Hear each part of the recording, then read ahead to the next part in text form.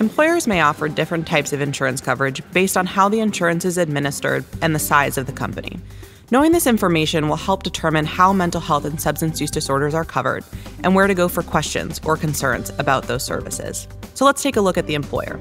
Is the employer fully insured or does it self-insure? Sometimes employers purchase coverage from a health insurance company. That is called being fully insured. On the other hand, an employer may use a third party to administer its health insurance, but will pay claims for healthcare services itself.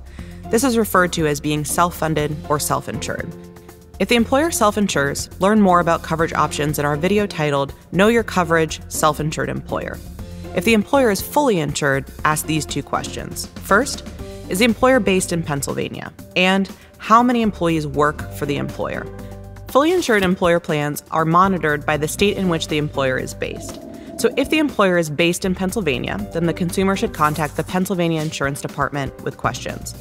If the consumer lives in Pennsylvania but works for an employer based in another state and has a question or concern about their employer's coverage options, the consumer should contact that state's insurance department. The number of employees will determine if the employer has to follow the rules for the small group or large group.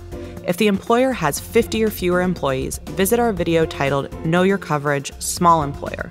If the employer has 51 or more employees, visit our video titled Know Your Coverage, Large Employer. To find out if an employer is fully insured or self-insured, contact the employer's Human Resources Department, benefits manager, or the person in management that handles insurance issues.